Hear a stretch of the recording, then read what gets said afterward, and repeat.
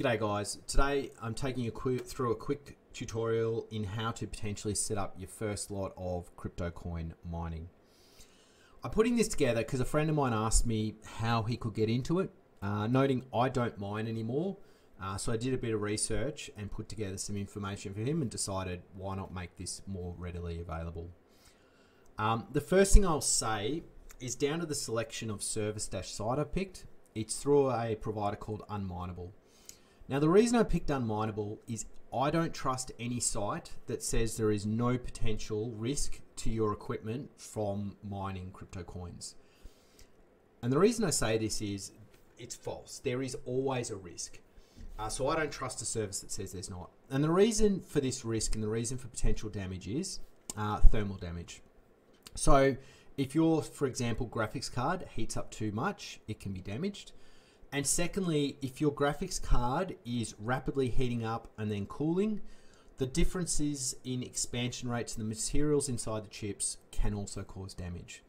So note, mine at your own risk. However, Unmineable also has a lower setting, which helps to minimize that risk. But ultimately, you want your graphics card running coolish at a relatively constant temperature. All right, so let's get straight into it. Just hit up on the link down below to load into the site. Now note, this has a referral link.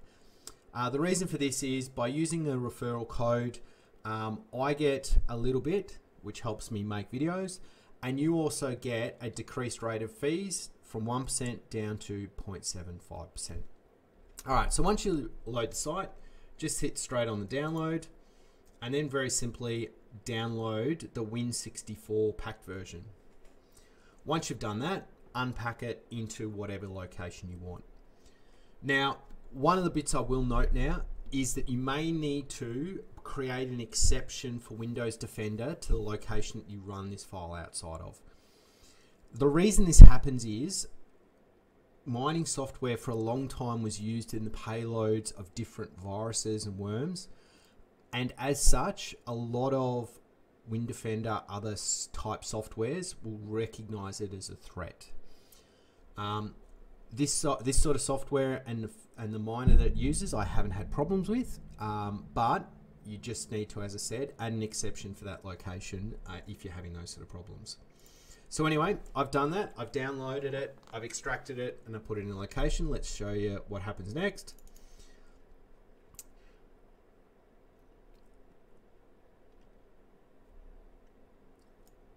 So once we get into the software, you'll notice, as I said, this has that warning up front. So we hit continue. You can either pick graphics card or CPU. CPU mining is not terribly profitable, whereas at the moment, because of Ethereum prices, GPU mining is. Now, the next bit is probably one of the most critical and important bits, and I just want to talk about this for a second. This software doesn't mine a lot of the other coins that you'll see on here. Rather, it will mine either Ethereum or Ethereum Classic, which are currently the most profitable for GPU mining, and then transfer that into the coin or token that you select. In this case, the one that I'm recommending to my friend is a token called Win. Now, the reason I'm recommending this is that it has reportedly a lot of growth potential. So for example, at the moment, if you're mining at a rate of $1 a day and it goes up by times 10, then your $1 per day for X number of days potentially turns into $10 per day, turning this from already profitable into very profitable. So all you do here, once you get to the second screen, insert your wallet address. Depending on the different coin will determine what type of wallet you use. There's a lot of wallets on phones that you can use. What I would recommend though is you have some sort of phone wallet, secure phone or phone wallet as your mining wallet, so where the coins go routinely from this, and then once every week or so you transfer coins from that into a hardware wallet, because a hardware wallet will always be more secure, and if you're planning on holding stuff, you really want to hold it in a secure manner. Also make sure that you throw in the referral code. into this bit down here. And then once you've done that, click the start button.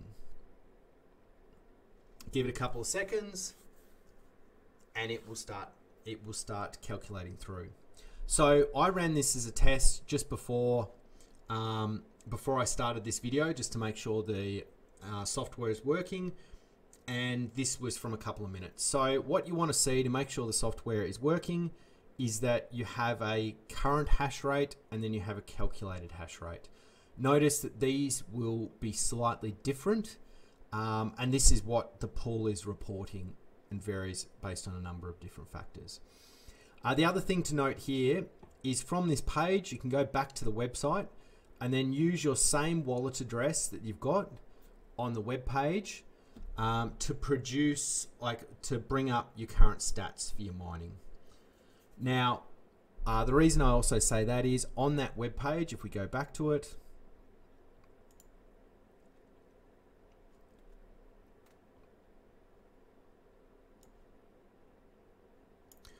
you'll notice here that has a little tick for automatically pay. I highly recommend on this and indeed any other mining type platform that you ensure that this button is set to auto pay. That way the funds will just keep automatically ticking back into your wallet over time, and you won't need to worry too much or think about it or track it, all that stuff. Additionally, it prevents a large buildup of crypto coins on the site,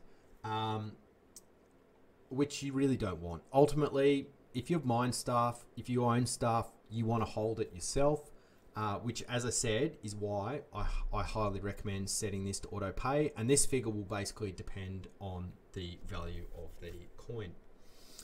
All right, guys, I can go through later different softwares if you want. Like, leave a comment if you want me to go through how to set up other stuff, other pools, if you're interested in that sort of stuff.